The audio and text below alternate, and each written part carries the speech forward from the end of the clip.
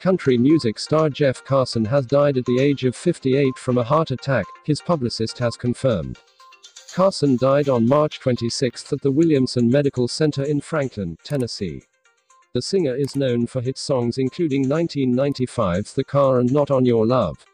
His publicist, Jeremy Westby of 1911 Media, announced the singer's death. Carson was born in Oklahoma in 1963 and moved to Nashville to pursue his career in 1989. Carson retired from music in 2009, and has since been working as a member of the Franklin Police Department.